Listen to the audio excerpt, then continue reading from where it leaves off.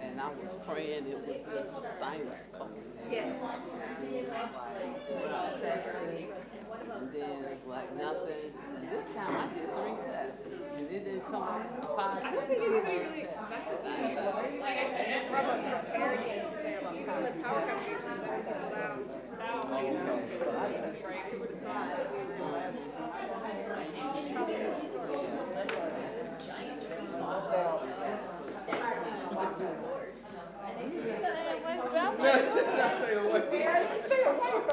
And then wait a minute, and then, well, look, you know in that room say, this room. Yeah, that was so good. I mean, all right, then he still wants to go out. He wanted to go out among the people. I'm like, no. Stay home. You know, like I saw one like trying to do road closure or something like that. I'm gonna be out. See, I'll grab the medium. I know that's right.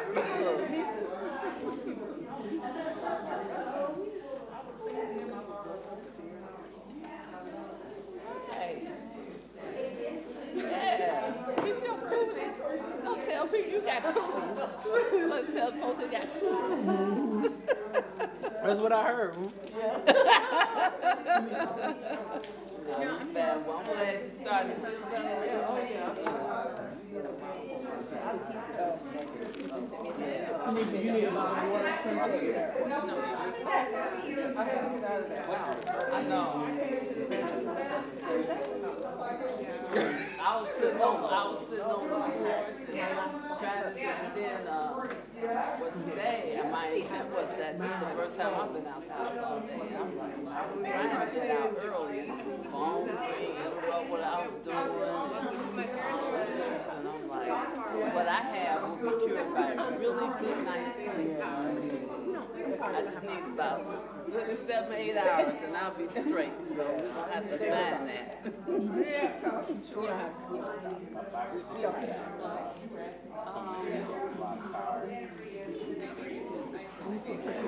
Let me know if you Okay, just presentation. And Nisha is she was ready to talk to me. She will introduce herself. Our next presentation is Yeah. Okay. We had it to you to introduce him. Okay. Yeah. Okay, that's big. Yeah, at least right now, it's like, okay, there's no like. She hated you like a baby. Good afternoon, everyone. We're gonna get started. Glad to see everybody here. So welcome to our Cincinnati Preschool Promise Year 7 evaluation meeting. So I call this to order, and we do roll call. Okay, so we still need a roll call, even though it's no official business, but I'm doing double duty here today. Micah is not with us today. He has some family situations he needed to deal with, so you're stuck with me for double duty. So I'll call the meeting attendance at this point. Christopher Bennett. Here. Glenn Calhoun. Here. Berlene Dodson. Terry England. And Marcia is here. Tony Hobson. Let me see Tony. Michelle Hopkins. Carolyn Jones. Here. Micah's not here. Raven McKinney. Ross Meyer. Here. Christy Phillips. Here. And Sally Westheimer. Okay, so roll has been called, and at this point, I'm going to turn it over to our Deputy Director, Kenitra Mathis. Take it away. So good afternoon, everyone. either one. Good afternoon, everyone. Thank you guys for coming out. I know you guys had a wonderful time. Well, let's say I hope you all had a wonderful time last week when you guys were with us for our annual meeting. Today is part 2, our special meeting, where we will be presenting to you our overall evaluation. The reason why this sector of our work or body of work is so important, especially to me, is because I came into Cincinnati Preschool Promise as the Program and Evaluation Manager. That means I have the wonderful opportunity to work with all of our programs, tuition assistance, quality improvement, and then our also quality committee where we support all of our wage initiatives. Today I have the honor of presenting our team from Innovations.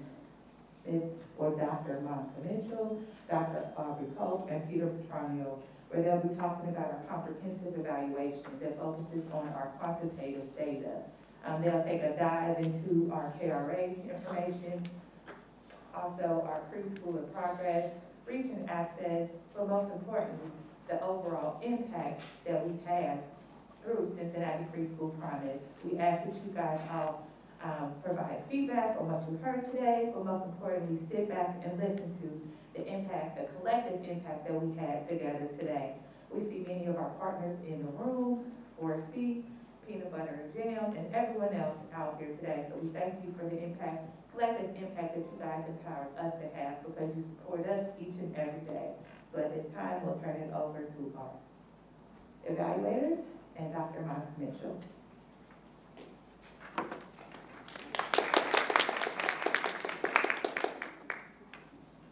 Thank you so much. So Innovations is equally proud to work with your team, Kenitra, and all of the CPP staff on this evaluation. The first rule of evaluation is let the data speak for itself.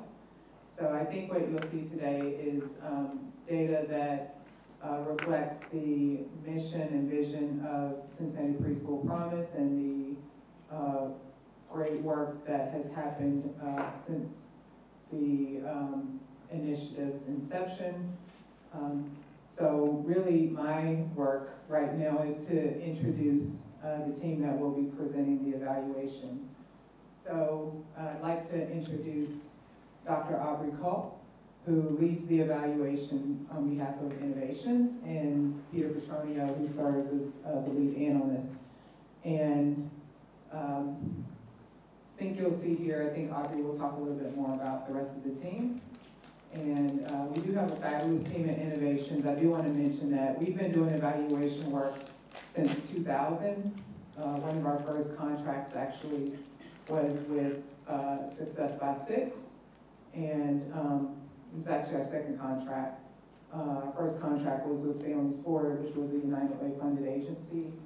And our third contract was with Cincinnati Public Schools. And we still have all of these contracts today. So we're really proud to do work in the evaluation space. Our mission and vision is to not only work with organizations who share our mission of improving physical, mental health, social development outcomes, but more importantly, we understand that our work is actually easy, which is to help measure the progress, and it's really the work of other teams who are making the progress, who are really on the front lines of this work. So again, we're really proud to have been doing this work for so many years with CPP, but in the early childhood space, which is the majority of our portfolio, to be honest with you. But again, without further ado, I want to bring Aubrey Culp up. So thank you.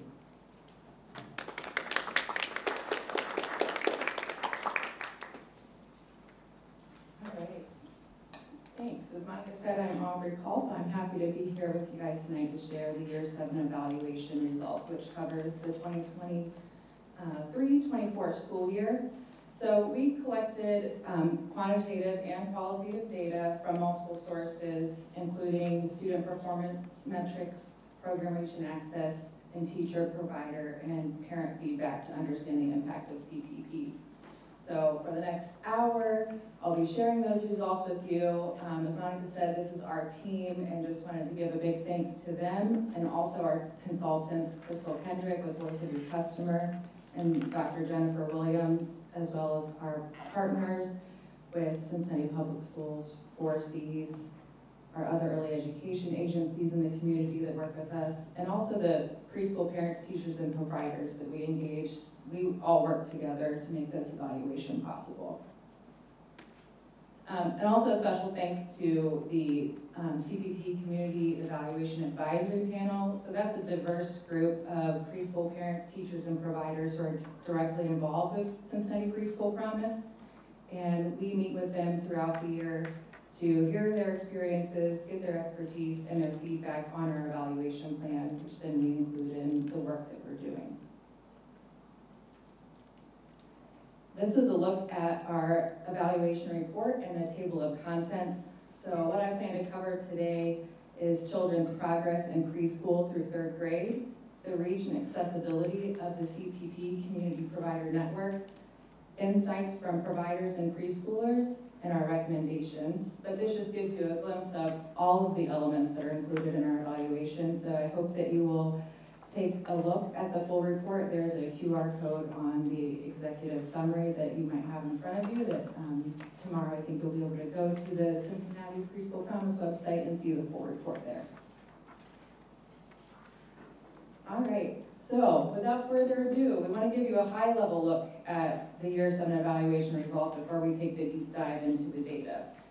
So what the evaluation showed is that Cincinnati Preschool Promise tuition assistance, or you might hear me say TA, it is promoting positive trends in enrollment and attendance in community preschools. We saw enrollment increase by 17.3% since last year, and attendance reached 88.4%.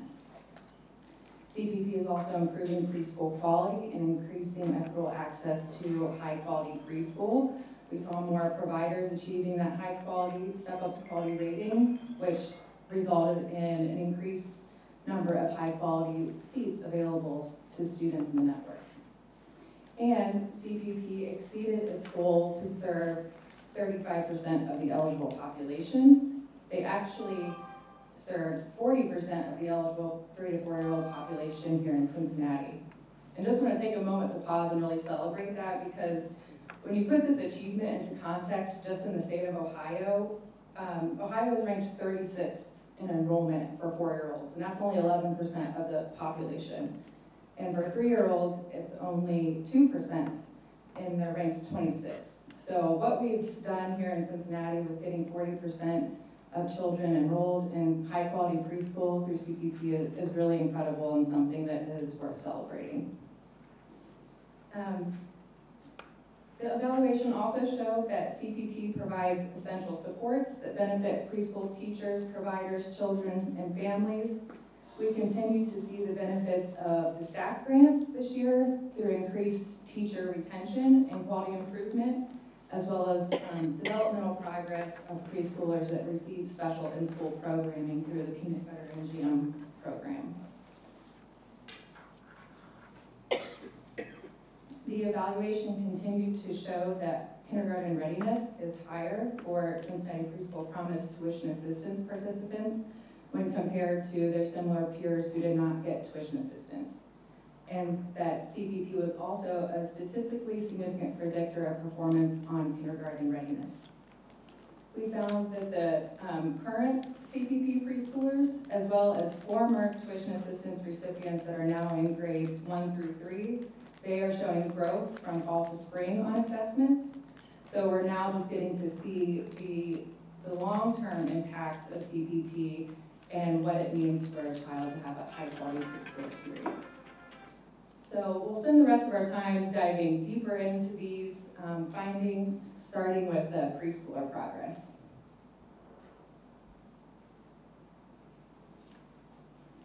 All right, so assessments are just one way to evaluate preschooler progress. So we looked at the Teaching Strategies Gold, or the TS Gold, which is a formative evidence-based preschooler progress assessment that's administered multiple times throughout the year, where teachers document observations of a child's developmental level and growth along multiple domains of learning.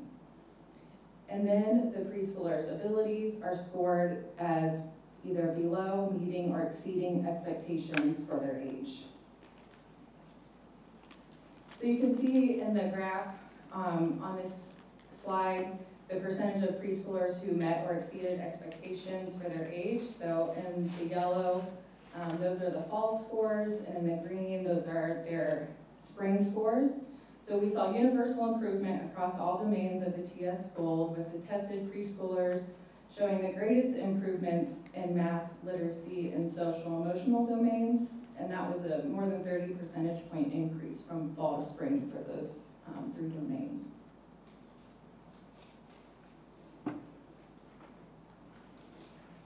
Another part of evaluation that examines preschooler progress is the Peanut Butter and Jam, or the PB&J pilot program. So this is an interactive music program that is created for preschoolers to learn through singing and dancing and using musical instruments. And this year the program was expanded to 13 sites, and there were 144 preschoolers that participated. We also surveyed the teachers and providers from those participating programs about the impact of peanut butter and jam on their students. And those survey items aligned with the domains of the TS Gold. And so what those teachers and providers said, 90.5% of them said that they, the preschoolers who attended the program showed improvement in observable behavior from fall to spring on that assessment. And then over the years, we've also gotten TS Gold results from some preschoolers in the peanut butter and jam program, and we've seen consistent trends in those preschoolers demonstrating progress from fall to spring. And this year was no different. The preschoolers who attended the peanut butter and jam program improved from fall to spring on all domains of the TS Gold, and almost 100% of them are meeting or exceeding expectations by spring. Yes. We also heard from the teachers and providers in the program that it is beneficial, with one of the providers saying that the weekly sessions help children develop trust with adults and caregivers, cooperate with peers, and communicate effectively. Children learn to listen and work together to promote healthy relationship skills. They learn the importance of respecting one another's space. Peanut butter and jam sessions also help with mood regulation by being an emotional stimulus. And another provider said that the PB and jam sessions give them the opportunity to observe the children's growth, and it also gives them ideas to educate children in a different approach. So from the data that we've gathered, it really seems that PB and jam is a positive program for teachers, providers, and it's benefiting preschooler progress. So now I will turn it over to Peter to walk us through our kindergarten readiness results.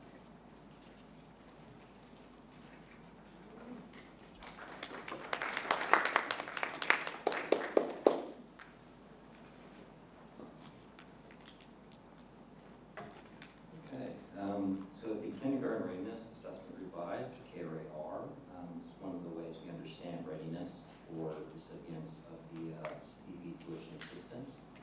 We know from extensive research that children entering kindergarten with a readiness gap are likely to experience ongoing developmental challenges. We also know that children who attend high-quality preschool show greater readiness for formal education. So in this section of the presentation, we'll look at KRAR scores of preschool promise tuition assistance recipients and some follow-up data as well into grades 1 through 3. So for this evaluation, we always focus on 2 measures from the KRAR. The first is the overall KRAR performance levels, which are from lowest to highest, emerging, approaching, and demonstrating. The second is the cutoff score for language and literacy subtest, which indicates if the student is on track for literacy. So here's a summary of the latest kindergarten cohort and comparison group. Each year we track CPP participants to CPS kindergartens and evaluate their test scores in comparison to peers that did not receive CPP tuition assistance. During the 23-24 academic year, 760 participants with parental consent or matched to KRAR scores. And these participants attended the CPP provider between the 21-22 and the 22-23 program years. So these are demographics for the participants and them compared to the 1,651 non-CPP who also completed the KRAR at CPS kindergartens. The CPP cohort has a larger percentage of Black and African American students compared to the non-CPP comparison group, and they also more often reside in lower socioeconomic status areas, and those are represented by the SES 1 and 2 quartiles shown in the table.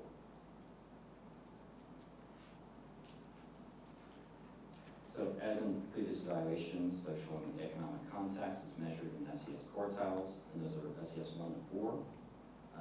The map here shows the geocoded KRAR cohort with the box color-coded by quartile. And SES quartiles allow us to estimate social and economic conditions that may affect academics, behavior, and development. Lower quartiles like SES 1 and 2 represent the more at-risk areas, whereas higher quartiles like SES 3 and 4 represent areas with fewer risks. So the quartiles use 5 indicators for socioeconomic status, and they're listed here on the slide. And those include factors for income, education, occupation, family structure, and crowding. And when we look at SES quartiles, it's important to understand they do not represent the SES in the individual, but rather the average characteristics of the families that live within the geographic area. So here's our first look at the KRAR results between groups. So this slide is an overview of the predictive qualities of CPP. Preschool promise participation was a statistically significant predictor of KRAR performance in year 7 when controlling for gender, race, and SES. It increased the odds of demonstrating readiness by 30.5% and the odds of being on track for literacy by 53.8%. So we are continuing to see the benefits of CPP tuition assistance as we have in previous cohorts, and that's especially after we account for the other related variables. This shows the overall KRAR performance for the entire CPP kindergarten cohort, and this is regardless of other factors such as race or SES. This shows that participants had combined approaching or demonstrating percentage of 62.6% compared to 60.9% non-CPP. And these are approaching and demonstrating are the regions on the left chart showed in the 2 shades of green. When we look at the language and literacy subtest results in the chart on the right, we see a similar pattern. This shows 40.7% of participants were on track for literacy compared to 38.9% of non-CPP. And at this point, we move to viewing KRAR performance in the context of socioeconomic status. And this is where we begin to see the differences between participants and non-participants in this year's cohort. As we've seen in prior years, CPP had the largest impact among children living in SES 1 and 2 neighborhoods. The figure shows the participants in SES 1 and 2 were approaching or demonstrating readiness at greater frequencies than non-participants within the same quartile. And that is to say, among students who live in areas with a higher number of associated risk factors, CPP had a significant effect on their readiness for kindergarten. And for some added context, more than 2/3 of all CPP participants in this year's cohort fell within these 2 quartiles. And these findings are also true for language and literacy results. CPP in SES 1 and 2 were on track for literacy more often than their peers of the same cohort of the same quartile. As was the case in prior years for evaluation, CPP showed less of an impact with higher SES quartiles. And the reason this relationship does not extend to SES 3 and 4 is believed to be due to differences in access and resource. So remember that he said SES quartiles are based on where an individual lives, but does not tell us individual economic circumstances. So we know that SES 3 and 4 families, for example, have higher income levels, or tend to anyway, but we also know that preschool promise tuition assisted families are under 300% the federal poverty level, with the majority of which being under 100% FPL. So with that in mind, preschool promise kids in SES 3 and 4 are likely to differ from the non-CPP peers within the same cohorts. Here's a look at KRAR by race. We see how performance varied by preschool promise participation, primarily within Black or African American and Hispanic students. In both cases, participants within these populations were more frequently approaching or demonstrating readiness compared to non-CPP of the same race. And results for language and literacy were similar. Participants were more often on track compared to non-CPP among Black or African American and Hispanic students. So in this case, the relationship also extended to multiracial or other. As seen in previous evaluation years, white kindergartners continue to score higher overall, but the relationship between CPP and non-CPP remains reversed. And this is also believed to be due to differences in income levels. White families living below poverty are likely overrepresented among CPP participants compared to the non-participating peers. So now we broaden our view and look at results in context that extends outside of Cincinnati. The box highlighted yellow shows all CPS-related results, including CPP participants, non-CPP, and the rates for the entire district, which includes both of those groups. And when we compare participants against the entire CPS district and other similar districts throughout the state, we still see that participants are approaching and demonstrating readiness at higher levels. So for example, the CPP participants are approaching or demonstrating at 62.6% compared to 51.5% of Dayton, which would be a difference of 11.1 percentage points. And that relationship is also present when we look at language and literacy results. Specifically, the CPP participants are more frequently on track compared to all the other districts here. And going back to our example, CPP are on track 40.7% compared to 28.4% of Dayton, and that's a difference of 12.3 percentage points. So some initial analysis were conducted to look at other factors related to kindergarten readiness. And these analyses are limited only to CPP participants. They did not include non-CPP. We found some differences based on residential mobility. More than 26% of CPP participants in this kindergarten cohort changed their residential address one or more times over the course of preschool and up to kindergarten enrollment. And those who indicated no mobility tended to have stronger KRAR scores than those who experienced mobility by a difference of 3.2 percentage points for approaching and demonstrating rates, and a difference of 7.4 points for on-track rates. Preschool attendance was another factor we explored. CPP participants had better performance on the KRAR when their preschool attendance rates were 90% or higher. And this effect was more pronounced for 4-year-old preschoolers. 4-year-olds with 90% preschool attendance or higher were approaching or demonstrating at a rate of 60.6% compared to 46.1% of those with attendance below that threshold. For on-track rates, those differences were 40.4% compared to 24.5%, also in favor of those with higher attendance rates. And this just highlights the trends in kindergarten readiness over the lifespan preschool promise. CPP tuition assistance recipients have consistently scored higher in kindergarten readiness than non-recipients since 2018. We also consistently see that participants in high-risk neighborhoods have shown better KRA performance compared to non-CPP peers living in similar areas.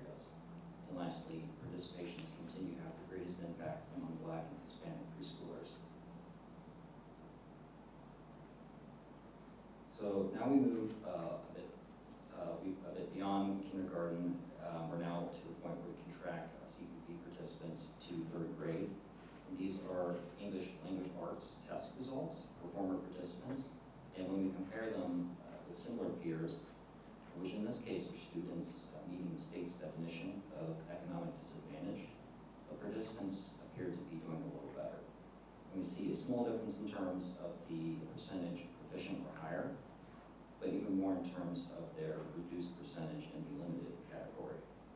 And we don't see the same relationships when we compare them to the district as a whole, which has a much more socioeconomically diverse population. And this slide shows 3rd grade math scores that we matched the preschool promise cohort. Again, we found that preschool promise kids were more often proficient or higher compared to CPS economic disadvantage, but by a slightly larger difference in this case. And we are also seeing fewer participants in the limited category. And again, we see that that relationship differs when compared to the entire district. The additional follow-up analysis we conducted was on the grades 1 and 3, 1 to 3 that were administered at the end of the EA Math Growth Reading Assessment. And here we are comparing fall to spring scores to assess growth. And we are also comparing to national norms via percentile scores. And you'll see that results are shown in terms of 5 percentile groupings. They're labeled from low to high, known as quintiles. In all cohorts seen here, we saw growth in terms of participants in the top 3 quintiles, which are the shades of blue. Or in the case of the 1st graders, they maintained a higher percentiles at both fall and spring. And we also found that median scores for CPP participants tended to be closer to the national norm at the end of the year. And that suggests that they're keeping pace with peers regardless of their socioeconomic factors. Another opportunity here is that we can continue to follow these 1st and 2nd graders in this group here to see into next year's evaluation, to reevaluate their math growth results. And our hope is to continue to explore these cohorts and hopefully identify patterns.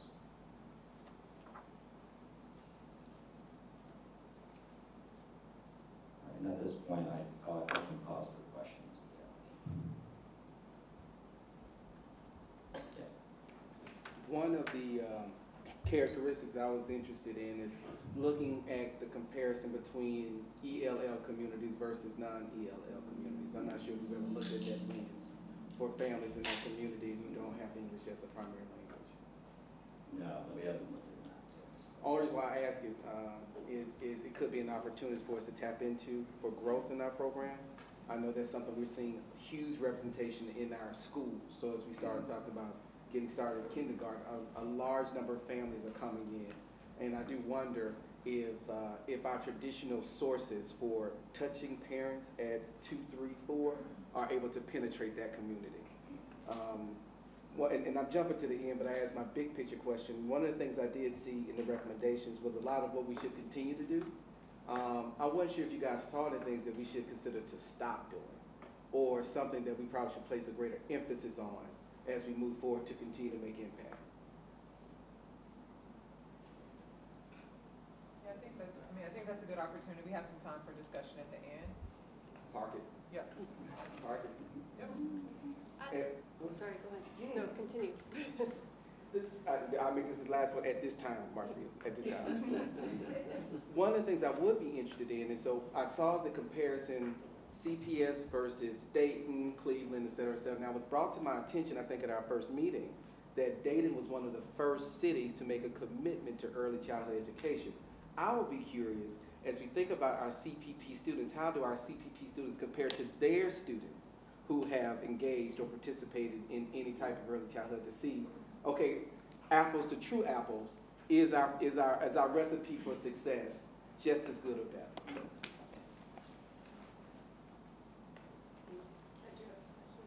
Yes. So I have a question. question on the comparison, the demographic characteristics between the CPP and then the non-CPP participants. So are you, when you're doing the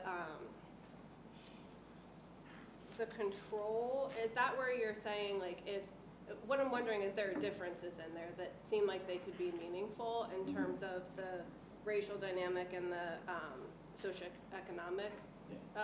So is the control, when you're controlling for that, is that where you're saying, hey, we're trying to kind of sort through some of that, and if they were more similar, this is what you would expect? I'm trying to understand what the control is versus when you see just the chart by itself, I guess. Yeah, well, a good way to think about that is from, there was the first, the chart was just a slide showing the predictive results. Yeah. And what that's good for is it does something called logistic regression, where it's statistically controlling for the other factors. So we know race, we know gender, we know SES, these are all significant predictors. And what putting them in a model with the preschool promise participation, we're able to look at preschool promise in the context of if you were to sort of control for the other. So the control is a really important piece of this then in my mind when we're looking at these, because it's more of maybe a more apples to apples. Is that a way to think about it? Right. Okay. Like sort of all other things being held constant that we know and that we have available, we're still seeing that difference in its ability to predict, demonstrating readiness and being on track with the person. Yeah, there's two things going on. One is to control for it. The other thing is to test for statistical significance.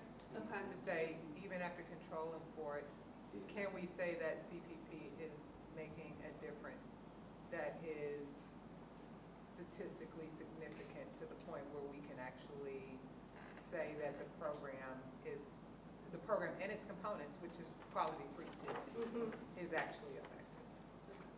And that's what he's talking about. Yes. Thank you. Yeah, I have more of a statement than a question. I'm not questioning the data at all. The data is what it is. And from where I sit, having watched the program grow, I have definitely seen growth, especially in your tenure. So I'm just going to say that.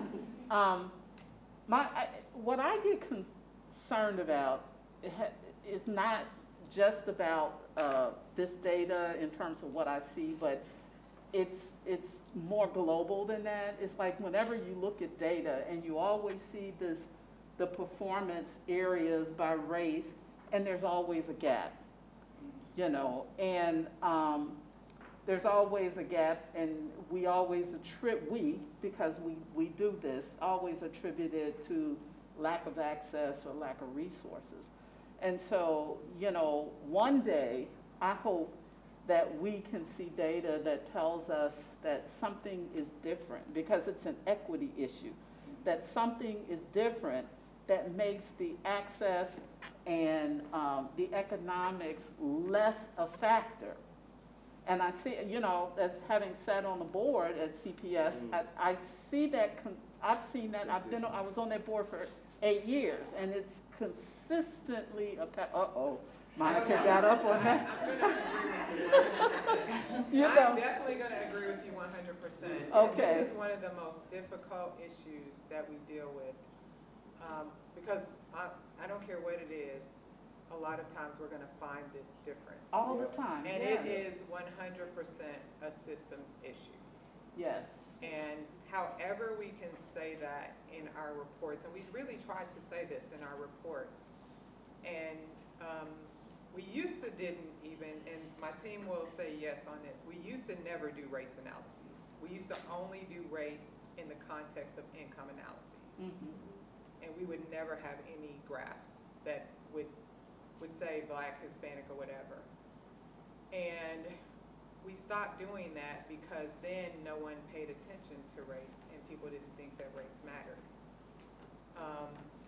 And I'm torn about, it's a catch-22 on this. So I appreciate the discussion, and I think because we do have race in this report and we do have income in this report, and they're intricately tied together. Yeah. Not only, and it's still a very simplistic analysis. We could talk about, you know, justice. We could talk about equity. We could talk about so many things, but you're right. It comes back to us to say, what do we do about it? Yes, and thank you, because it is systemic. It's It not is. just what Absolutely. CPP does, not just what CPS, but it's global, you know. It's absolutely that. And it just irritates my soul. Yeah, okay, great, I'm done. I have both my hands up now. I love it when board members set me up to make it so easy for me to do my job. I really appreciate that, because to your point, a couple of things. Some of the questions that you posed are not only research evaluation questions, but they're things that the board has to grapple with. So following this meeting, what we always do is collect all of these questions, bring it back to the governance committee who sets board education topics, so you can expect to hear more about those specific things. We've talked previously about ELL and our outreach to them and how that works. But to your point, Carolyn, that is what this gallery walk is about, right? It talks about the limitations of data. It talks about looking at the systemic approach to what we call universal early education, not preschool, right? It is why equity is in our mission, so that we look at this from a global perspective. It is why sometimes here in Cincinnati, we consider poverty as a proxy for race, right? Because they're so closely intertwined in what we do. You will see in the advertisements here the new webinar that's coming from Lena that talks about how do we look at kindergarten readiness with all those socio-factors and other things besides just a KRA score. That is the discussion that I hope that we have over the next year when we start to grapple with those quick questions, to say, how do the things that you're talking about influence our ability to drive our mission, and how do we need to expand or contract our mission, or be very intentional on how we deliver it to have the impact that we want to have.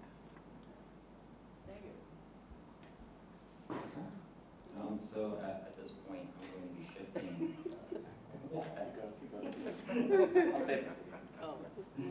Another question. Well, don't say it, Ross, come on. So, I mean, it's a really important conversation, right? So, and it is, Carolyn, to your point, any data that we look at, right, on any indicator shows dramatic racial disparities. It's no different. I think this data is also showing that CPP is an equity strategy, right? It's having the most impact on low-income and Black and Hispanic children. The challenge is that they're already, it's a massive investment, right, historic, and we're proud of it, but in the big picture of dramatic centuries of massive wealth and racial inequality, it's a drop in the bucket, right? So they're already coming far behind, right, by the time they get to 3, right? They're already coming to preschool, right, with significant disadvantages, right? And after preschool, it continues after. So it's making a difference, and it's making more difference for the kids who need it the most. But in the context of what we're up against, right, this massive inequality, it's positive, but insufficient to closing the gaps. Is that fair from the evaluator's standpoint?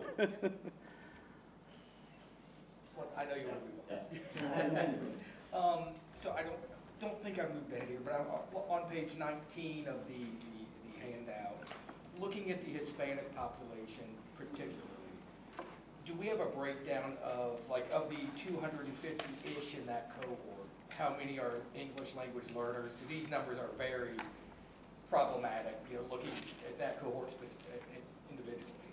Yeah, within the report as it is, I don't believe we separated by that, but we do have, there's a couple language variables available in Sugar, and that's, there's English primary language, you know, or there's language spoken at home. One of the difficulties with doing additional analysis on Hispanic population, since it's been very small, is then once we try and start cutting it up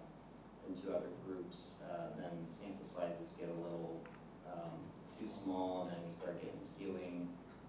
You'll actually see that when we start breaking it up in the report by SES as well. You see some groups actually had to be masked because there were just too few. One thing I'll say about the ELL is, to your point, it's relevant to the Hispanic population, but also to the non-Hispanic population. And that's a variable that we can request from CPS and probably get some data out of Sugar. And I think it's something that is timely because of the growing immigrant population, and it's something that we should definitely explore in the future.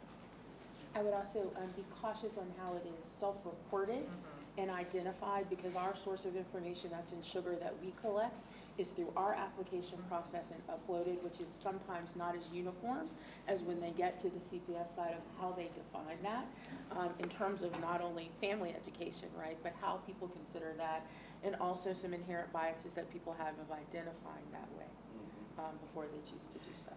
Yeah.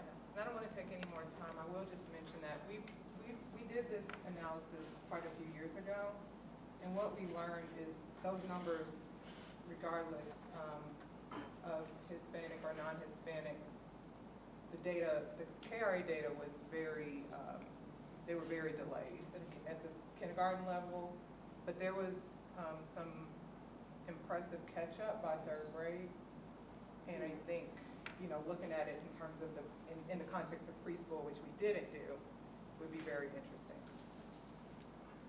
So one other thing I would like to just put out going forward, when we talk about with the other Ohio preschool initiatives and the other 6 on what factors they think make the most difference, one is always attendance. I also see here that you've delved down and done mobility. I would be interested to know if, from your perspective, there are any other things that may pop up that you may see as variables or factors that may influence that. We're all in agreement about attendance. Other people don't have the same mobility challenges in other communities that we have. But if there's a third or something else or another factor, we would like to prospectively look at that going forward. So just to keep that in mind as we start to build our scope of work and our next, what we're going to capture for our next evaluation for year 8.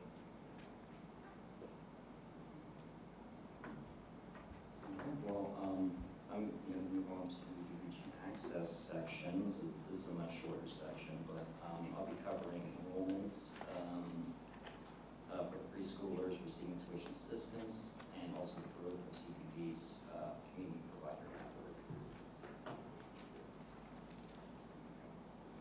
Before we take a look at this year's enrollment, I just want to put in perspective the incomes of the families CPP is serving. So this slide is showing how average cost of attending high-quality preschool will be out of reach for many families. For example, single parents with one child living at 100% poverty level would spend nearly half of their income on preschool if they earned $19,720 per year, or $765 of the $1,643 that they earn per month. So that will be only $878 for housing, food, transportation, and all other needs. And families spend even more on child care with more children, and especially those infants whose cost of care is higher than toddler and preschool age care. Yes. Directly into that mic just a little bit more.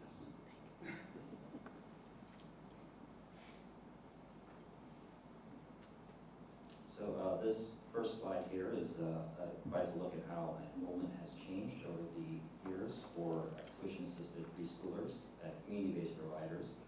And as of 23-24, we are at a total enrollment of 1,087 preschoolers. And this is an increase of over 17% since 2022-23. We now see that enrollment has not only recovered from the setbacks from the pandemic, but also has reached the highest enrollment numbers to date. In addition to enrollment, attendance rates have also increased to their highest rates to date, and chronic absenteeism is at its lowest today. Since last year, average annual attendance rates increased by 1.2 percentage points to a rate of 88.4%.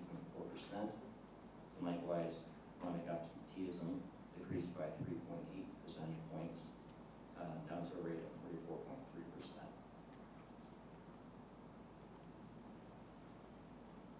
these are the preschoolers being served, and this is done plotted on a map of Cincinnati, color-coded by SES quartiles for some added context.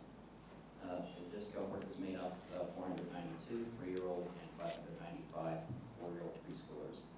The tan neighborhoods represent what we call quality gap neighborhoods. These are just areas high in socioeconomic risk factors and low in supply of high-quality preschool seats. You can see that large concentrations of students occupying those areas of the city. And furthermore, you see that the majority of points are red and yellow, and that's indicating that they are SES 1 and 2.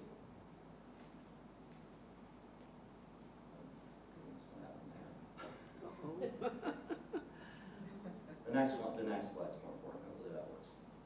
Yes. Okay. All you needed to know here was this was year 1, and that there were 66 in total for TA and QI providers, and here we are at year 7. And this is showing that we're at now a total of 221 combined TA and QI providers, which is an increase of 155 preschool providers since year 1. Additionally, we see that 147 of the year 7 providers were 3 to 5 star TA providers. And since last year, the total number of TA providers increased by 10 providers. And since year 1, that increased by 107. And CPP also assists QI providers in the movement from quality to high quality preschool. So 20 QI providers converted to TA in year 7, making a 7-year total of 122 conversions since the inception of CPP.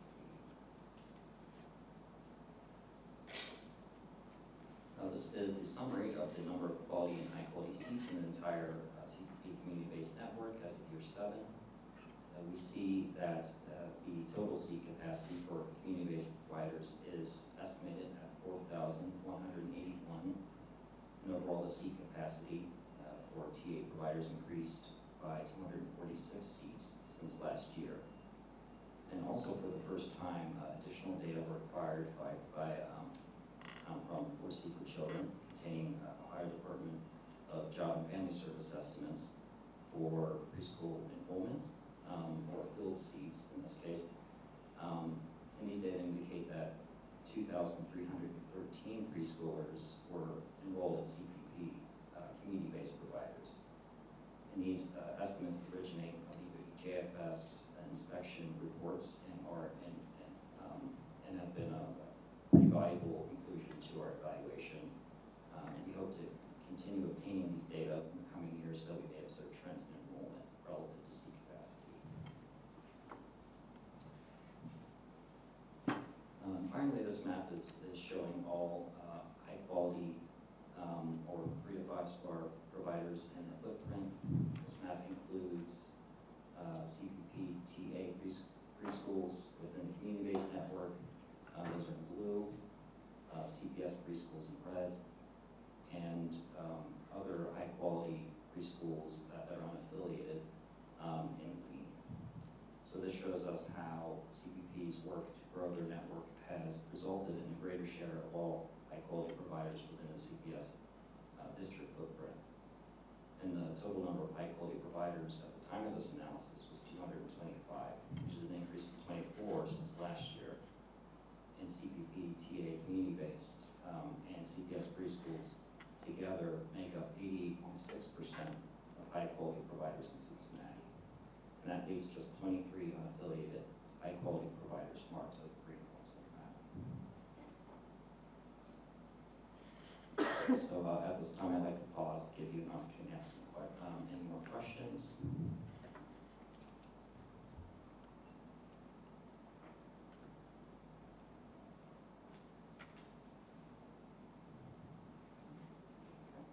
Well, in that case, I will hand this presentation back over to Dr. Cole.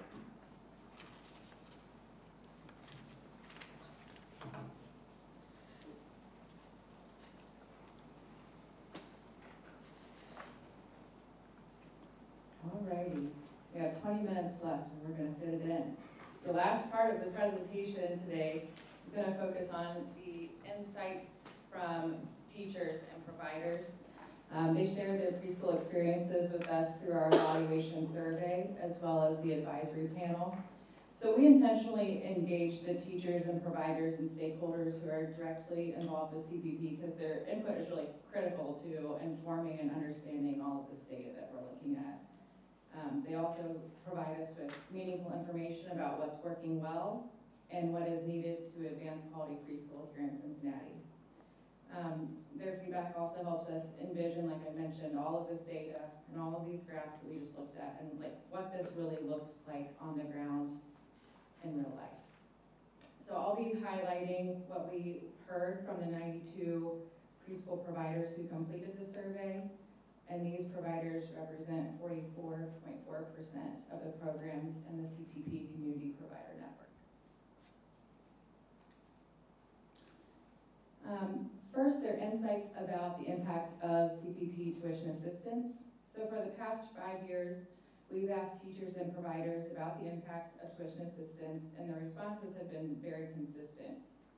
They feel that CPP tuition assistance allows children with the greatest need to enroll in high-quality preschool. It reduces financial stress for parents and providers and helps parents maintain employment. As well as the funding translates into support for quality improvements, classroom materials, and other resources that benefit all children in their programs, not just those that are receiving tuition assistance. And this quote from one of the providers, I think really just highlights the benefits of tuition assistance, with them saying that CPPTA has positively impacted my program, children, and families in so many ways.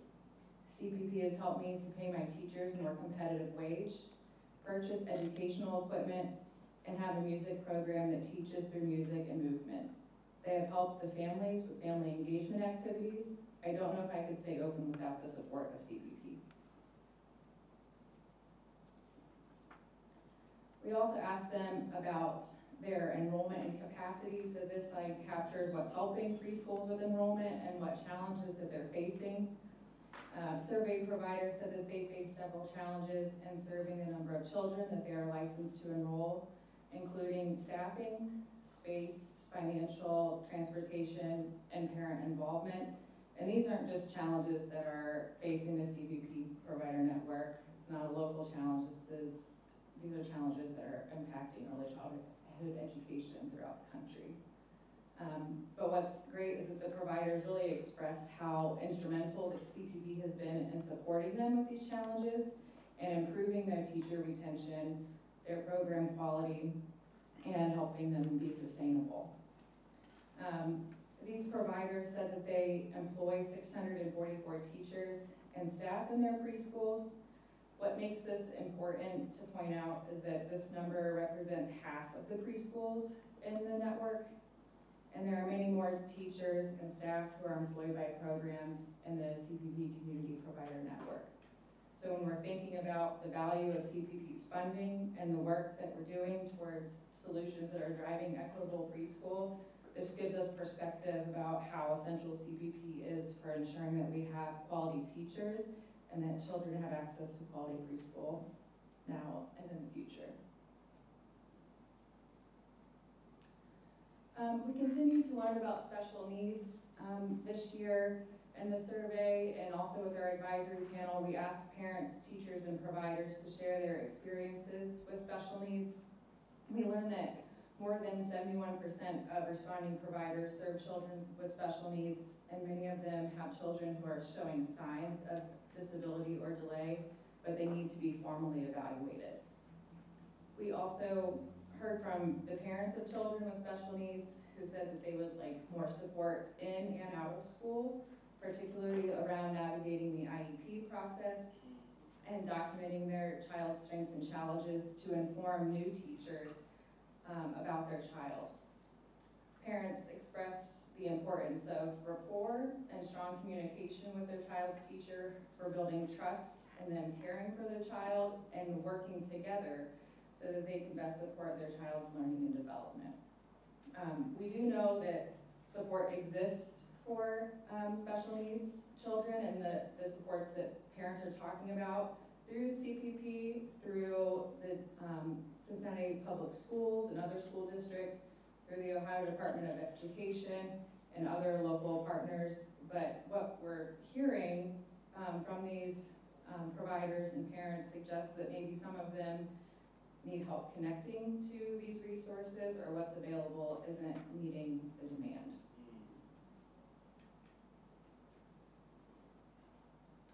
We've mentioned a few times today the many benefits of partnering with CPP, so I just want to spend the time on this slide to read the quotes from our CPP providers, with one saying, "Our program has benefited from participating in CPP by supporting the Center with quality improvement, staffing wages, and student academic success.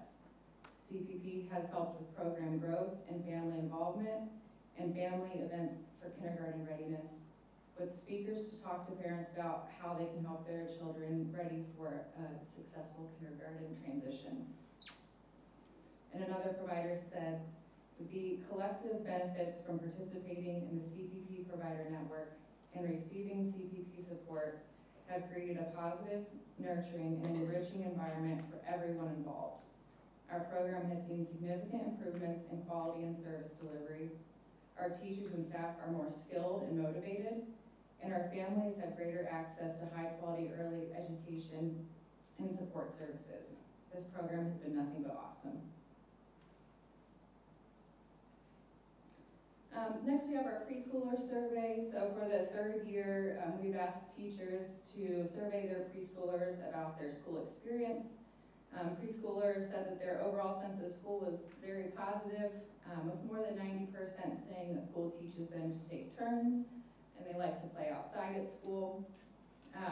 Teachers also asked the preschoolers to share their favorite thing about coming to school. And they, of course, said they like to go outside, they like lunch, they like playing dramatic play and singing songs.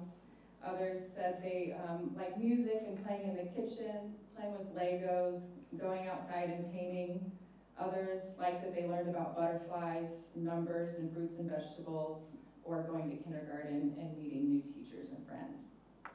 So lots of positive connections and positive feedback that we're hearing from our littlest learners about their preschool experience.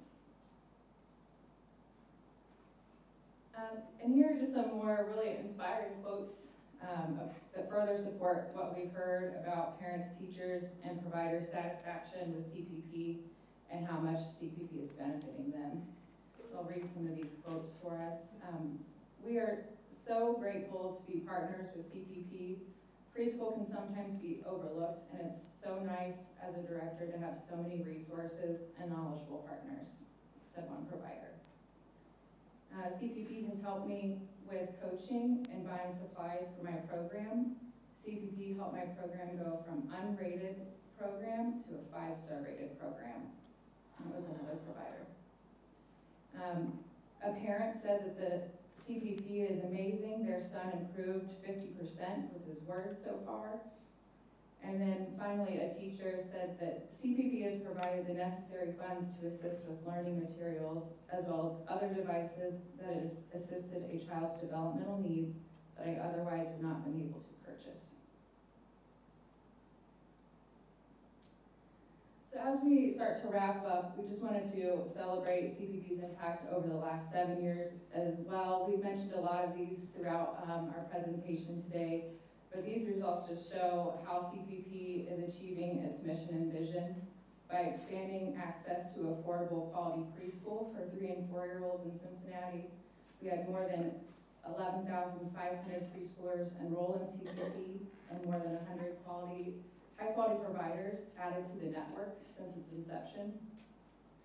CPP has built partnerships with providers to increase high-quality programs, supporting 122 providers with achieving a high-quality rating. And CPP is contributing to an equitable early childhood community and the sustainability of high-quality programs, with our results showing that CPP is preparing preschoolers for kindergarten and beyond, as we heard earlier from Peter.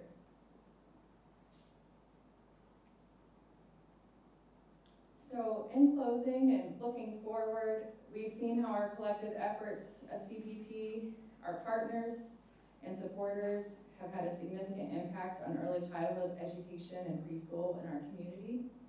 By continuing to support our preschool teachers and providers, streamlining information sharing, and focusing on systems levels factors, we can ensure that our momentum in preparing children for school continues and that every child has the opportunity to succeed. So thank you for your dedication and commitment to this important work. We hope that we will continue to collaborate and innovate together to make a lasting difference. So thank you.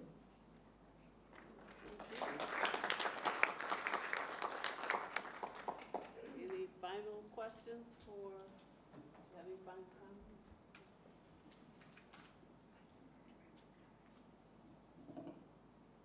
I just wanted to see if there were any final questions for the team. Before I just wanted to thank Shara Fisher-Jackson for her partnership and leadership of this initiative, for sure.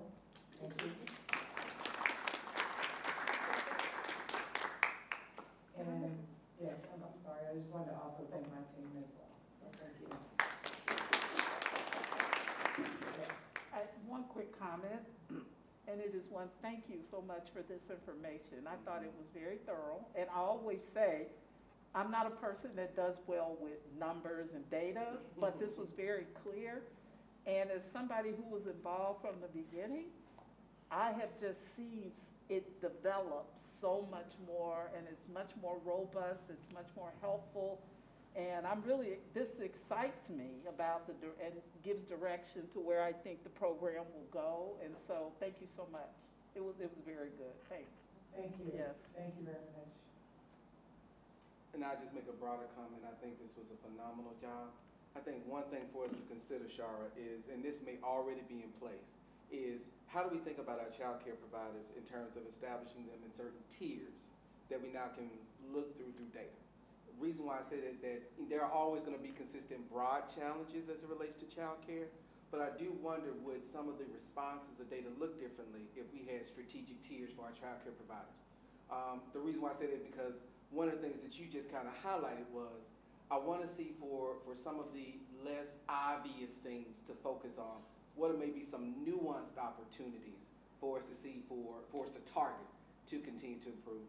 And then I think the last comment I'll make very broadly is I'm looking forward to our budget and seeing where we have our innovation line, because I would want to learn more about how we're going to test and learn some of these things.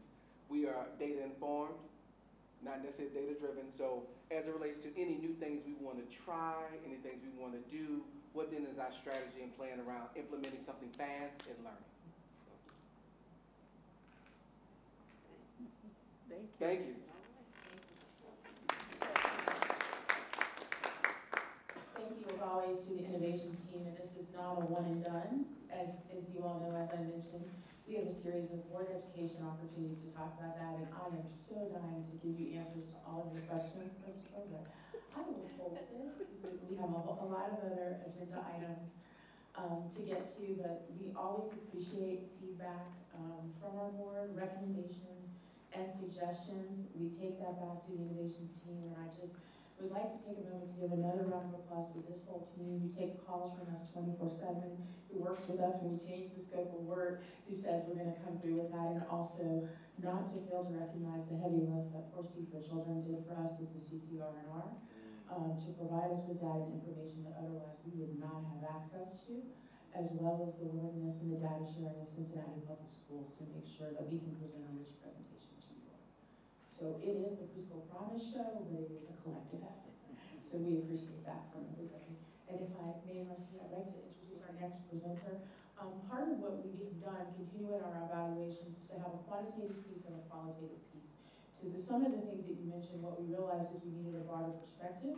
We also needed to rely on our partners in the community, regionally, statewide, and nationally, and to build off of that data that they collect. So we were very fortunate to be partners with Groundwork Ohio, which is a statewide agency, and I'm pleased to welcome Troy Hunter, who is the Senior Policy Director for Groundwork Ohio, to tell us a little bit about the new initiative that's happened in Ohio with the Rapid Survey and really focused on family workforce. So Troy, if you would join us, please. We can clap for him.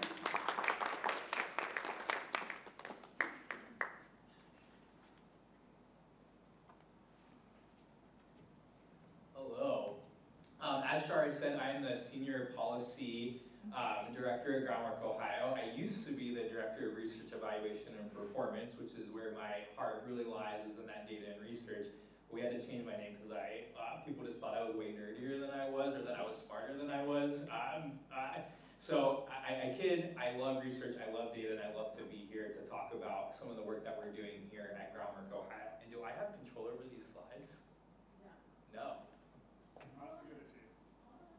Wonderful. Wonderful. Now, so if I just push this, I can change it. Like I said before, people thought I was a lot smarter than I actually was, which is why we had to change my title. So I'm going to talk a little bit today about an initiative that we have done called the Family Voices Project. But first, if you're not familiar with Groundwork Ohio, we are a nonpartisan public policy research and advocacy nonprofit that really focuses on championing healthy development and early learning strategies to support children and families here in Ohio from the prenatal to age 5 period. Our work is centered around our policy framework, and you see kind of illustrated up here, our approach is that investing in children early is the best way to advance positive outcomes for children and families across the state.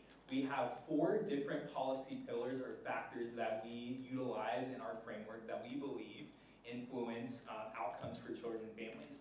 Early learning and childcare, healthcare access and quality, early childhood trauma prevention, and economic stability. And we believe by focusing in those 4 areas that we are able to influence outcomes through a policy perspective and advocacy perspective here in the state of Ohio.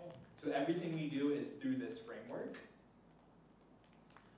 We implement it heavily in our state policy agenda process. We are about to head into a budget advocacy season where right now the governor is deciding and making his decisions on what he is going to introduce in February, kind of as that first version of the state budget for the next 2 years. And then from February to July, it'll go back and forth between Senate and House to hopefully have as much in it to invest in children and families as possible. And part of our process to getting to that policy agenda, which we're going to release publicly in November as an organization, is this input process. So we seek input, we survey our full network, we evaluate policy opportunities, we develop and amplify a comprehensive policy agenda and work to implement that. So we're going to talk a little bit about our seeking input process and why we've invested in some of the projects that we have done. We also really value and center family voice in the work that we do. So as Shara was talking about, using quantitative and qualitative data, that is important, but also just making sure that whatever data we're using is centering the experiences of real life people across the state of Ohio. We do kind of 2 big research projects that we're working on right now, one of them being our early childhood dashboard. We publish this every 2 years. What this is a snapshot at State Department and populace data on what do the numbers tell us about children and families here in the state of Ohio. We look over those 4 policy pillars that we talked about earlier: early childhood, early learning and childcare access, healthcare access and quality, trauma prevention, economic security, and we look to see what do things currently look like for children and families in those areas, and are children healthy and ready to learn in Ohio. We're about to publish, and I say about, it's in a few months, but it feels like about because I've been digging through Excel sheets and data numbers and percentages. We're about to publish our 2025 early childhood dashboard in around January of 2025, and that's going to be looking at all of the data. And the reason I bring that up is because as we talk about our partnership with the Rapid Survey Project and our Family Voices Project, there is a lot of considerations when we think about state and populace data. It is a snapshot in time, and we only have data available at certain points in time. So right now, some of the most recent data from our partners at the state, or that we're able to get, maybe from 2022, 2023. That's dated at this point. That might not reflect what's actually happening right now, but it's what we have, and it's what we have to look at until the next round of data is available publicly, whenever different departments release it. I say that to say there's this huge thing that you might have heard of or might not have heard of called the pandemic that really influenced how we understand and look at state data or just any populace or data statistics, because what things looked like in 2019, which at the time that the pandemic hit might have been some of the most recent, newest data we had, it wasn't reflective of what was happening in that moment for childcare programs, for families, for children, because in 2019 looked very, very different than March of 2020, of July of 2020. The data wasn't reflective of what was happening in that moment. So the Rapid Survey Project kind of came out of that need in the pandemic. They came out of a need of, oh wow, our data is not reflective of what is actually happening in this moment. How do we understand and how do we get to a better perspective of what's actually happening? So the Rapid Survey Project developed in April of 2020, and they kind of just soared. And we'll kind of go back and forth with these slides. I probably didn't organize them in the right way. And they really soared because they were able to, what they figured out is that we can get that information in and out as fast as possible. We're gonna have a better understanding of what's happening. So they've surveyed over 20,000 parents and 7,000 providers across all 50 states. They got picked up by the Stanford University, so they are now housed in Stanford, and they're just now starting to expand and look at how can we use this system, which is get surveys out quickly, get data back quickly, analyze that data quickly, report it out quickly. How can we use that model to support children and families in all different areas? So we partnered with the Rapid Survey Project at Groundwork, Ohio, because we really valued and appreciated their approach. I'm going to talk about a series of surveys that we've done and a little bit more about the project, but we did the data I'm about to talk about today. The survey went out in April of 2024. And we got, it ended in May of 2024, and we had a published report with all of our data analytics and key findings by end of June of 2024, which is completely unheard of. I came from Ohio State University prior to being at Groundwork, and I couldn't even get a request to buy a chair in that amount of time when I worked at Ohio State University. I couldn't even get an approved email to send out to a group of people by our government affairs people in that amount of time. But to have a statewide survey out, take that data in, process, analyze it, find the key findings, and be able to talk about that in that short period of time is instrumental in our ability to really impact and influence policy at this time.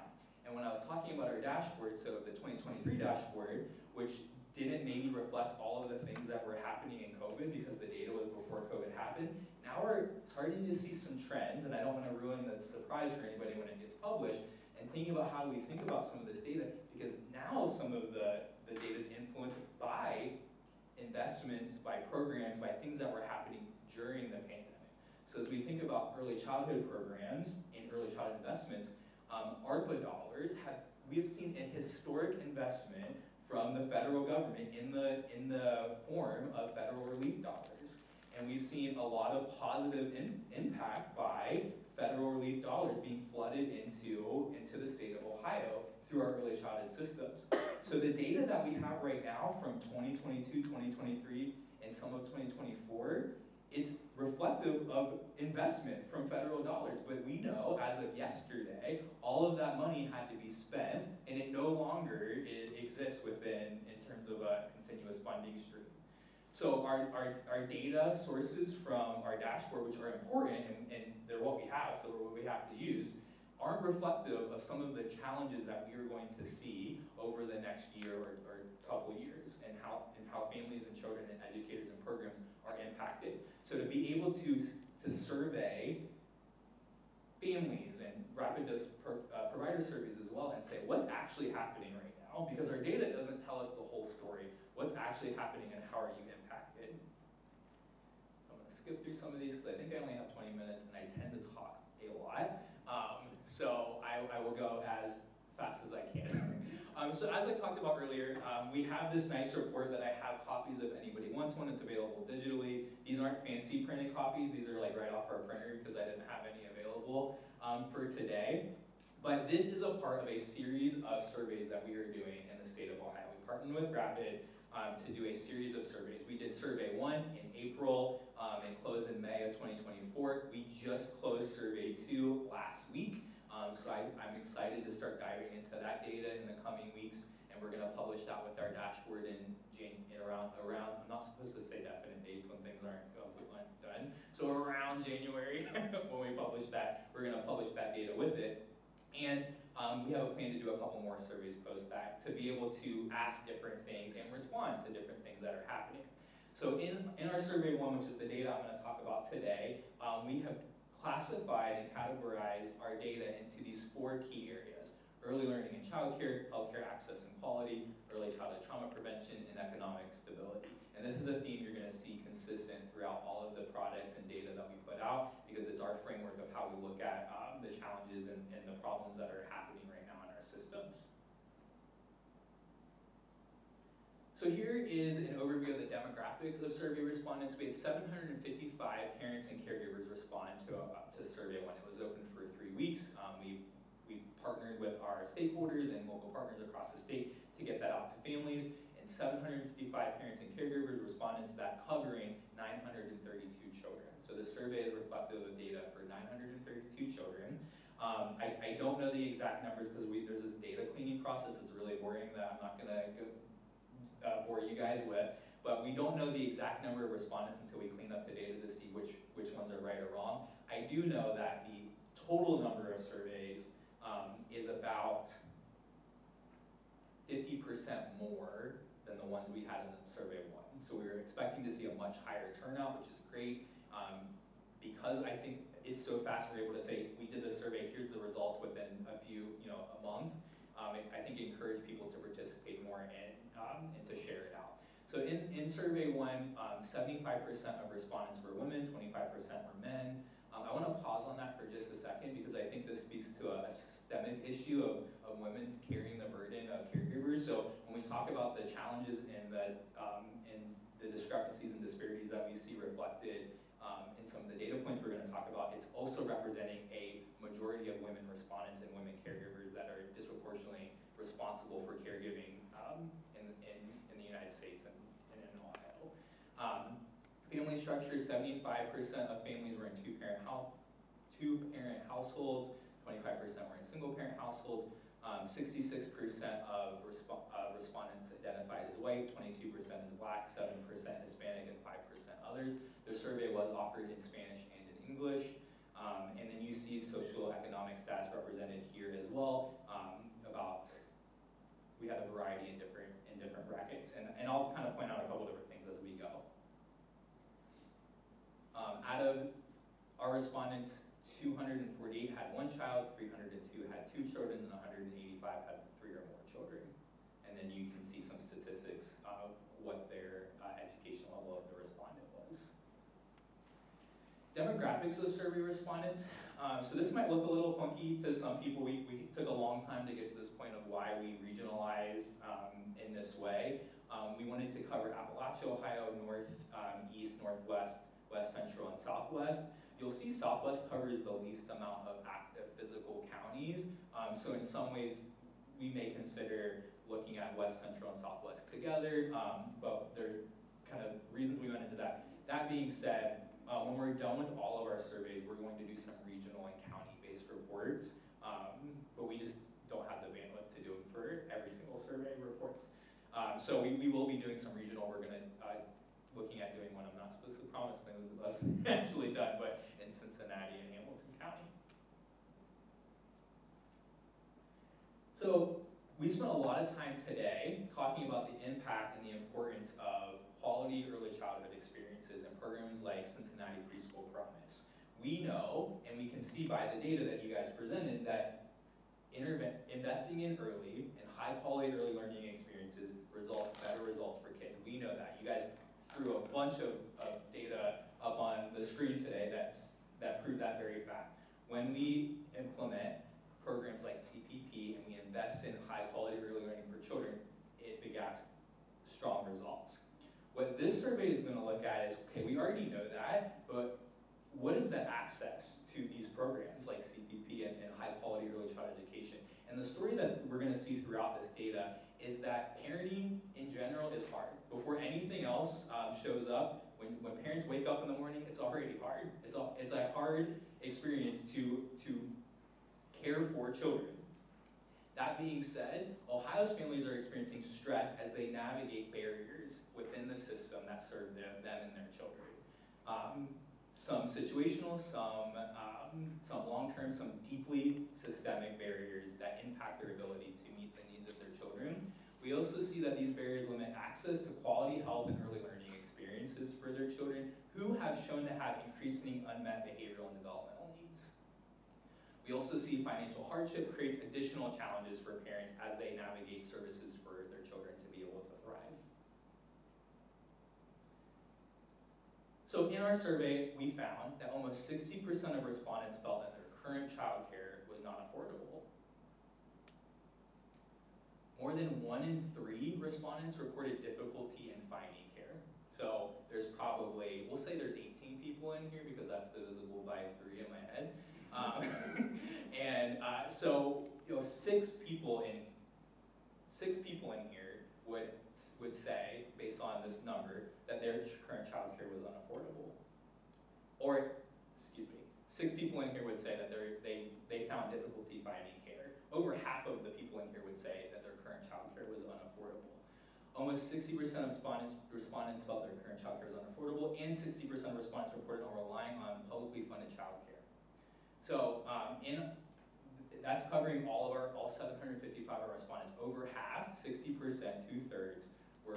almost two-thirds were saying that they were utilizing publicly funded childcare subsidies, and more than 40% reported difficulty in finding a provider who would take their publicly funded childcare subsidy. That number increases by 20% for children with disabilities. And healthcare access and quality, nearly 1 in 5 parents reported missing a well child checkup within the last year. The most common reasons parents were unable to get their children to well child checkups were the inability to get time off work, almost half of them reporting that, and the cost of care, 41%. Almost 1 in 5% of parents reported that their child was not able to access timely care when they were sick, and over 1 in 5 reported that they were not able to have timely access to a specialist. So 1 out of every 5 families said they weren't able to get timely care when their child was sick, and more than that, could not find a specialist in a timely manner when they needed it. So we think about early childhood trauma prevention. Nearly 3 in 4 respondents expressed concerns of internal or external signs of emotional distress. Internal signs spoke to things like anxiety or fear. External signs of stress spoke to tantrums, behavioral challenges, external distress. So more than 70% of respondents reported concerns that their child was showing signs of emotional distress. And over 40% of respondents reported that they had concerns about their child's development, and more than half expressed concerns with their child's behavior. Also, just want to note here, this was across income brackets. So this wasn't just true for families who were considered low income. Almost 70% of our families above 400% FPL were expressing concerns about their children's behavior or emotional distress. More than 1 in 3 respondents reported that they were currently receiving help from a mental health professional. This goes up to over 50% for parents of children with disabilities. So as we think about our caregivers, more than 1 in 3 of respondents reported high levels of stress, and 65% reported that they could benefit from additional supports for parenting. More than 90, I do want to point out this little sliver of positivity. More than 95% of parents reported having a social support system. I found this really strong and important because our parents, even with the majority of our parents reporting that they do have a social support system, they're still experiencing challenges in finding and navigating care, getting their children to well child checkup visits, getting timely access to health care for their children, despite having strong social support systems in their life. Another thing here, most parents, not some parents, not a lot of parents, most parents were working. 95% reported they were working, and 20% reported they were working at more than 1 job. This goes up to 27% of single income households. And enrollment in Medicaid and SNAP and WIC, we're at 27%, 60%, and 13%. I do want to pull out this quote, and we had lots of open extended responses in this project as well that we're going to think about how to analyze and use in different ways. But from a parent in Central Ohio, currently one of the biggest challenges is managing the rising cost of living due to inflation. It can be tough to balance our budget and ensure we have enough for essentials like food, housing, utilities, and prices as prices continue to rise. I was just sitting in a listening session last night for parents in Montgomery County, and listening to some of the stories of the choices that they have to make in terms of, if you don't have a car, then to get to an appointment to get services for your child, you have to consider getting your child on a bus line, getting them in their stroller onto the bus, and then finding a provider that's off of a bus line to be able to make it to these appointments. So the financial reality for these families is really real, and these problems exist before any financial hardship, right? There's an access issue before financial hardship comes into play. If you think about that, just exasperates the challenges for families, specifically marginalized and historically oppressed populations, such as families living in low income, Black and brown children, and families with children with disabilities. So I just zoomed through that, probably quicker than I would have normally. So I'm going to pause. That is not all the data that's in our report. That's just some key highlights throughout. I do have copies of our report with us. Do we have any questions about the overall process, any of the data that I talked about today? A lot less interesting than CPP. I have a question. It's pretty general, I guess.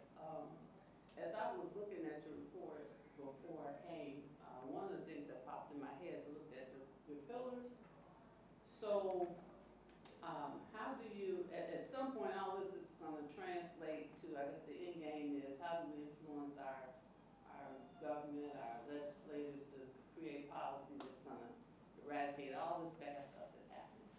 So in terms of things like access to health care and challenges with working and those kind of things, is there a strategy there to bring on board people to address those specific pillars that you have? Like, for example, people not having access to child care because of their work schedules or something. Is there discussion around employers and the role they can play in all that? And this is an age-old problem because, you know, I was that parent that had 3 kids and had to work, 60, 70 hours a week and trying to find a place for my kids.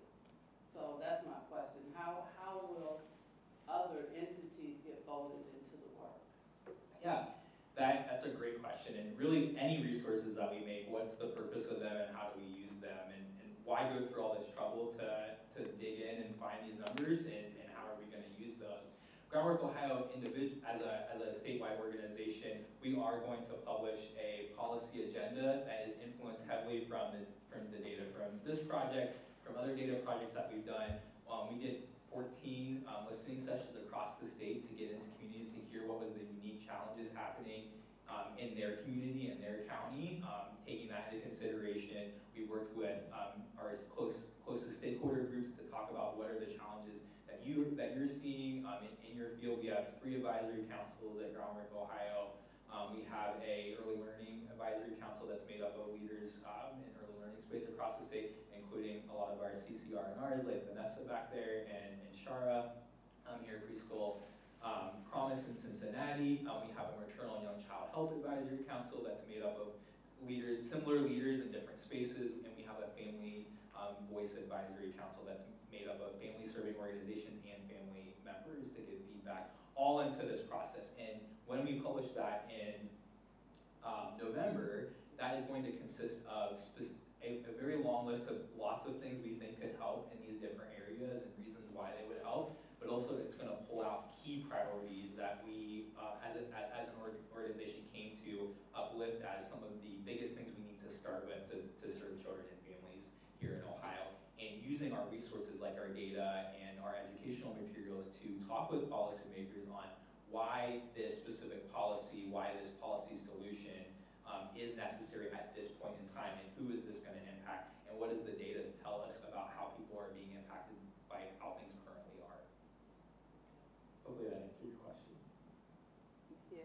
kind of move the needle closer.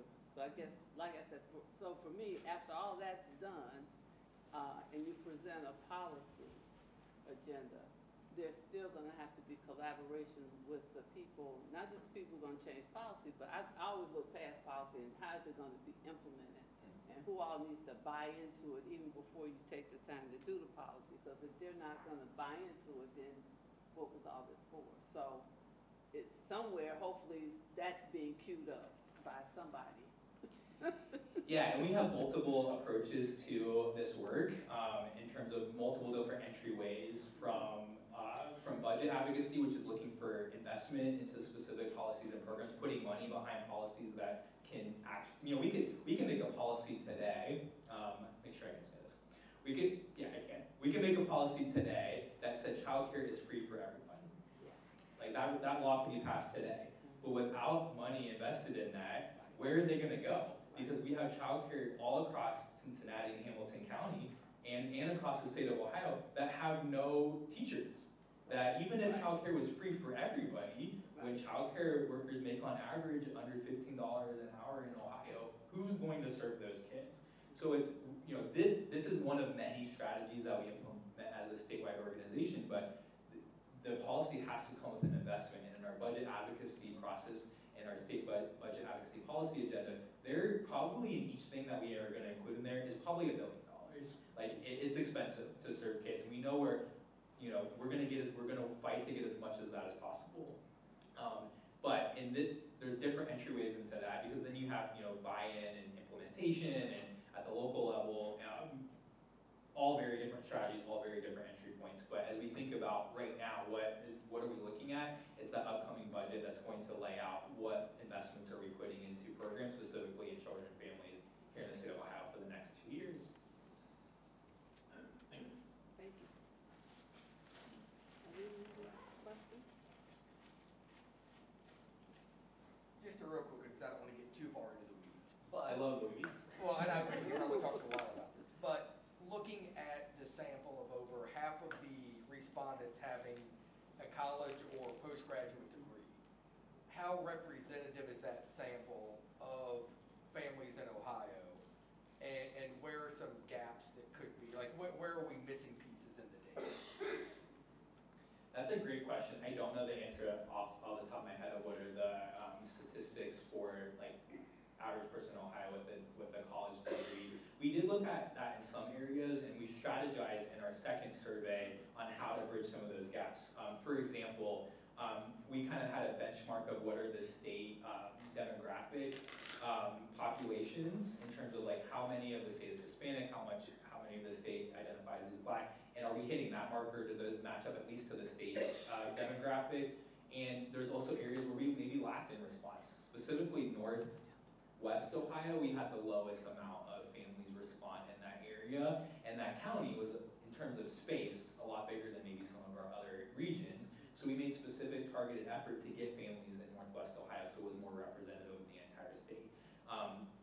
Halfway through the survey, I was alerted that we had a very low Spanish response. So people who took the survey in Spanish, not necessarily speaking to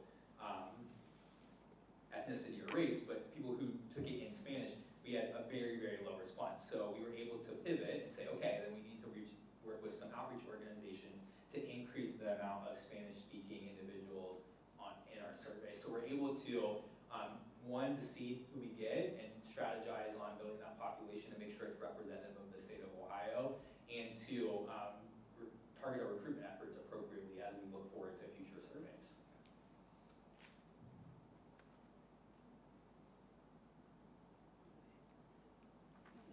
Thank you, Troy. No problem.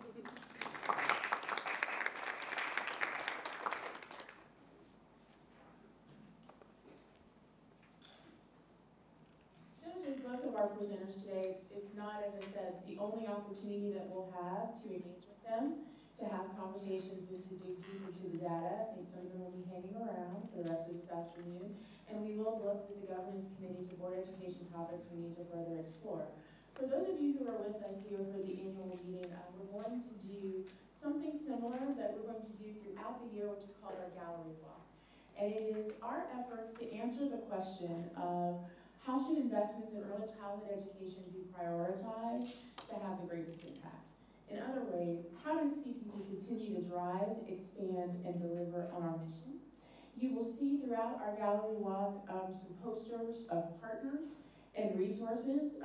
We will be expanding and adding that as well. We know we have one coming from 4C for Children, so thank you for that. And we're launching that with our board, of course, at our annual meeting in here, but we're about to go on the road, right? So when we send out our annual report and our year 7 evaluation, we will be inviting all of our stakeholders, like some that you saw in the room, like HA from Santa Maria, like Carolyn from CoStars and Best Point, to say how can we come to your spaces to continue this dialogue, to get input from you, to learn what you think is important as we start to look at the next iteration of the preschool promise. Because we all know 2025 is a hot decision point for us, where we will be on the ballot again. So we invite you, as you engage with one another, as you visit our team's fabulous signature candy bar to get a sweet treat for the afternoon, that you take some time to look at these posters and the crucial questions that we have about the investments that should be made to drive impact. Take a Post-it in the back corner, write your suggestion, your idea, your question. It can be anonymous or it can be with your name. Feel free to put those on that flip chart back there, directly on any of the posters, because we really want to hear from you how we should answer that question. And just as a reminder, investments are not only money, which is always most important and really good. Money is good. But our investments are also our time, our capacity, our influence, all of those things to consider as we move forward.